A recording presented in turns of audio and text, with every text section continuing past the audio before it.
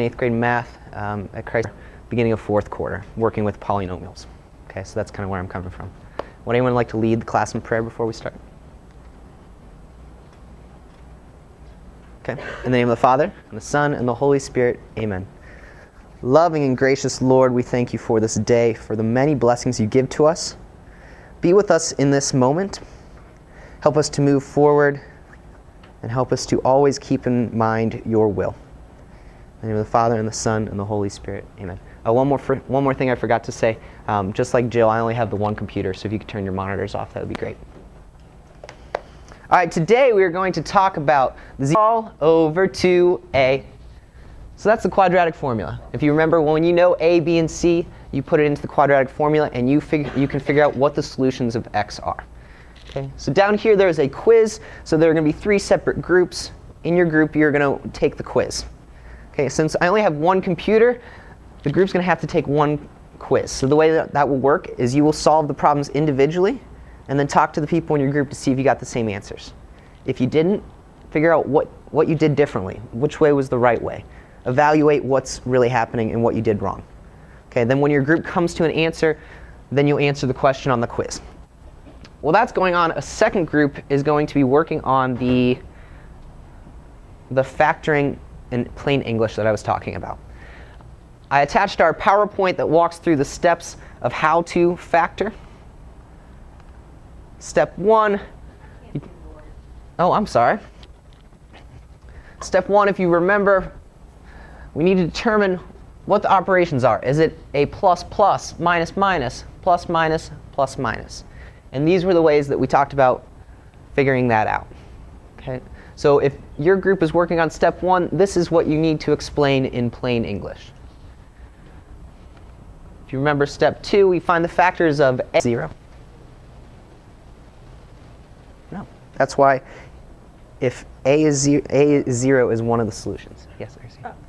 If they're doing that, we can't see our slides of what we need to do. Oh, man. I didn't even think about that.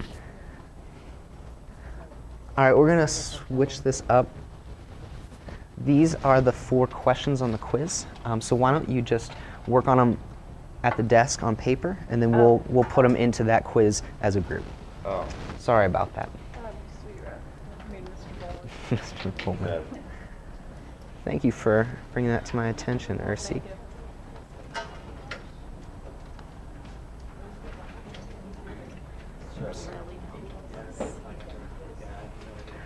I'm sorry.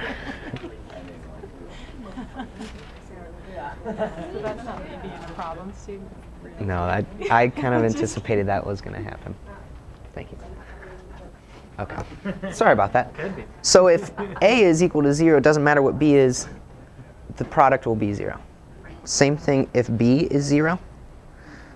If b is 0, and let's say that a is 1. Will 1 times 0 be 0? 2, 3, 4. Okay. So no matter what a is, if one of them is 0, they'll both be 0. Groups, please, can you work together? Can we, I don't want to see her. I can't work with her. John Paul, why don't you come up here, and why don't you work on quadratic formula with these people? She's working on something else. Okay. So if we have x plus 2 times x plus 1, what would be a and what would be b? What are we multiplying together?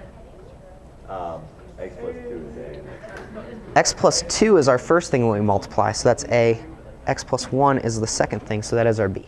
That looks like Sorry. It was fine. A and b. Okay, so we can set a equal to 0, x plus 2 equal to 0, or b equal to 0. Okay. If you remember solving equations, John Paul, please come up here and work on the quadratic formula. It's all right. You can hang out with her at lunchtime. Okay. So if you remember, you put a line through the very much. How's it going back here? Ooh, I like that. Cutting out letters. Very good. All right, let's take another 2 minutes. Okay, how do we do?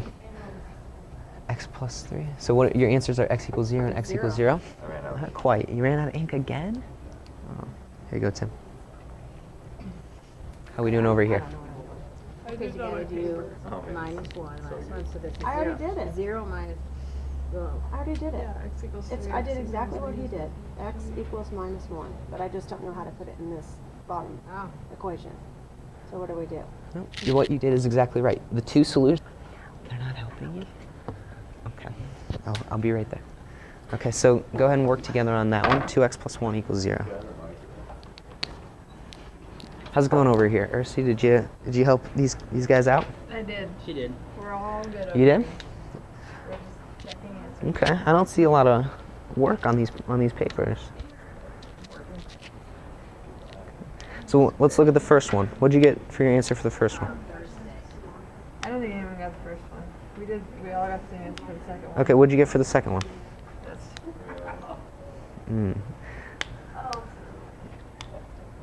Okay, that is the factored form, but remember I wanted you to use the quadratic formula. Remember we sang the song? That's what we're supposed to do with these? Yeah.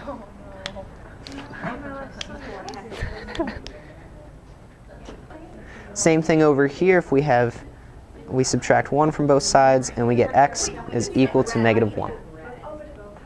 Okay, so let's say that you had x minus 3 times x plus 1 equals 0. This question down here at the bottom. Can you please slow down for 1 second? Sure. X minus 3 times x plus 1 equals 0. I want you to try to figure out the two answers for that equation. Okay, so go ahead and work on that. I'm going to check on the other groups and be right back. Yes. I really want to get a good grade on this. Okay. Okay, so what idea are we working on? Look at what they Step did. one. John Paul, why don't I take the camera and then when you're ready, you can come find me and then I'll come and I'll take the picture for you. Sound good? Okay. What are you cutting out? Hearts? How are we going to use hearts? We said we love factoring trinomials. That's great. I appreciate that. But That could be remember, like the our video, intro slide. but our video is trying to explain to other people how you're supposed to factor. Right. So I love that you like math. We're step 1, so we're just getting started. Yeah. Okay. I would rather you focus on the steps, and then if Okay. we have extra time, you can go back and work on Okay, that. okay. Okay? Thank you. All right. So what answers did we come up with? 3 and -1. Yep. Who didn't get 3 and -1?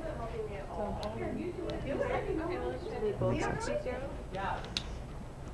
And that's what we're going to be working on during this week, along with the in plain English. All right, did any of the groups get to this problem? X squared plus 5x plus 6 equals 0. No? Not enough time? Okay, that's fine. Well, if we remember, A is 1 when there's no number next to it, B is 5, and C is 6. So if you would have done the quadratic equation, we would get x equals -2 and -3. Okay? So sorry that we didn't have enough time, but remember the quadratic formula would have given us this. Okay, can anyone figure out the two factors? Well, this plus tells us that it's going to be the same sign. This plus tells us that they're both pluses. What are the factors of A? What are the factors of 1? 1 and 1. So this is just x. This is just x. What are the factors of 6? 1 and 6 and 2 and 3. Well, what's 1 plus 6? 7. So that's not the right one. What's 2 plus 3? That's 5. So we have x plus 2 and x plus 3. Okay, so we looked at the quadratic formula. We looked at factoring. Today we did the zero product property. So if A times B equals 0, then A is 0 or B is 0. What are our two solutions? Jill? -2 and -3, which is exactly what we got with the quadratic formula. Okay? So we already know how to solve problems like this using the quadratic formula. We spent a week on factoring, and the reason why we did that is because next week we're going to get an equation like you see right here, factor, use the zero product property, and then come up with the solutions that way. Okay. Any questions on that? Okay. Thank you, and your homework's on the board. Have a good day.